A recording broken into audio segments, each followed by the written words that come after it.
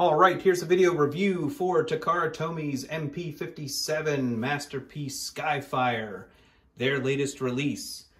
Comes in your traditional Takara Tomy Masterpiece box. It's quite large. See if I can get it in the frame here. You have both him in his jet mode and his robot mode.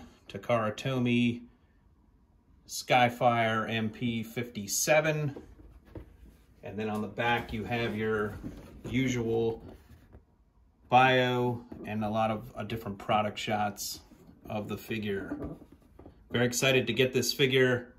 I never owned a Skyfire previously or Jetfire, and it really came down to this or the Fans Toys Phoenix. I was specifically looking at the 10X version, and I figured based on availability and cost, really came down to this was the one for me. I think I like the cartoon aesthetic in robot mode of this figure as well, so decided to pull the trigger. He does come packaged in his jet mode. As you can see here, he comes with a flight stand and a connector right here that fits on and holds him very securely. You can see I have the landing gear flipped down. I have his gun actually attached to the other side. I'll get him off of there in a second so you can take a closer look at him. Comes with an instruction manual and bio card, which looks really cool. He comes with 2 blast effects. He does have a double barrel gun, so these work with them. They also can work in the thrusters of the jet mode. He comes with a couple alternative faces. He comes packaged with a stoic face, and then he's got kind of an open mouth looking face here, which looks really nice. And then he's got a smiling face, which does look a little goofy, but not too bad in person. And then he comes with a, with the mouth plate visor type face sculpt, which is like the G1 original toy. He comes packaged with his Autobot logo on, but he does come with a Decepticon logo if you want to swap that out and make him a Decepticon. And he comes with a clean white plate if you don't want him to be either Autobot or Decepticon. He comes packaged with 3 minifigures, which go well with the jet mode. You have Optimus Prime, and they're pretty neat minifigures. You know, they look pretty cool. They have some nice articulation to them. You know, the arms, the knees can bend. They don't seem to fall apart quite as easily as some of the other human figures. So you get Optimus Prime, which is cool, and then you get a Wheeljack. See if I can get him focused here. You get Wheeljack, which is really cool. He's holding a repair kit. Not a huge fan, that doesn't come off. Kind of wish he was just without it, but he looks pretty nice. And then you get Jazz. Here's Jazz minifigure. Looks really cool too. Hard to capture them on camera, but they do have some articulation, and they are quite small compared to the jet mode, which is pretty neat. Here's MP-44's Spike for comparison there. And here's MP-22 Ultra Magnus older Spike. Just so you get an idea, they're about, Optimus is taller than the humans, but the Jazz and Wheeljack are shorter. So you get those, and as I mentioned, he comes with this flight stand and his gun, which I have on him. I'm gonna attempt here to take him off the stand real quickly, just so you can kind of get a better look at him. So this adapter just clips into the bottom of him, and then I'll detach. Well, I'll show you right here. His gun can attach. This little piece on the side can flip out, and then you can attach the gun with that knob on there. So let me just set him down for a second and show you the gun. So the gun's really nice looking. It's painted in a nice, silvery gray color. The handle comes down,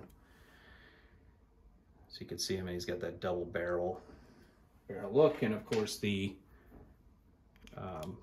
blast effects can plug in nicely and securely. I'm going to do this in a two-part, so this is just going to be the accessories and the jet, looking at the jet mode, and then I'll have a second video for once I get them transformed into robot mode. And promise to get them all situated in robot mode the right way. I've seen a lot of videos where the backpack is not fully collapsed, so promise to get that all situated before I shoot the video, so hopefully he looks good. First thoughts out of the package, he does look a little curvy in certain angles, and there definitely are some gaps, as others have said, but on the whole, it's a pretty nice looking jet mode. You know, I think it's nicely painted.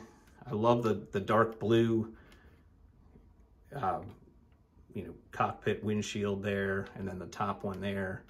The red is nicely painted.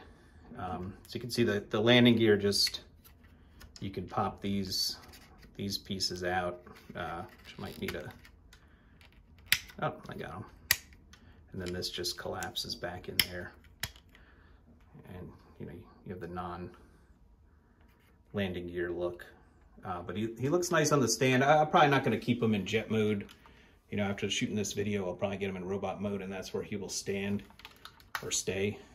He does have little compartments throughout, so you can get, the minifigures can, you know, sit inside there, and you got some molded detail in there. There's another opening up top here, which opens up, so you can put a, you know, figure sitting there. The cockpit opens, so you can have a figure sit in there. So pretty neat how I like the playability of this figure. I think with the accessories, the minifigures, you know, lends itself to some really cool, you know, dynamic things you can do with them. I apologize, he's very big, so it's a little hard to kind of show him off here, but he's impressive. He looks very nice out of the packaging. Everything looked tabbed in pretty well when I got him. So here's the underside, just, you know, getting excited for what the robot mode is gonna look like once I transform him. First impression, he did feel kind of light out of the box, and I did weigh him. He's like 1080 grams, which, you know, puts him heavier than most of my figures. There's a couple Gigapower, you know, Graviter and Super Tor that are still heavier than him. But, you know, for his size, I guess he's not super heavy, but still a pretty heavy figure. The one reason I was thinking of getting the Phoenix, I did like that he was a little taller, but I did see a video, if you extend the feet or the ankles on this one, you can get them to be about the same height as Phoenix. And I'm never gonna have Phoenix or display this with Phoenix, so I think, you know, overall it'll look imposing and look nice on the shelf. Just trying to capture the view of this guy. But like I said, part two will be more exciting. I'll do a lot of size comparisons with him in robot mode, you know, and see how he shapes up. It barely fits on my review spot right here. But yeah, that's Masterpiece, Takara Tomy's latest Masterpiece MP-57 Skyfire, and this is him in his jet mode, and stay tuned for part two of him in his robot mode. So as always, thanks for watching these videos, thanks for subscribing, thanks for liking the videos. Feel free to spread the word if you enjoy them, and I will see you at the next video review. Thank you.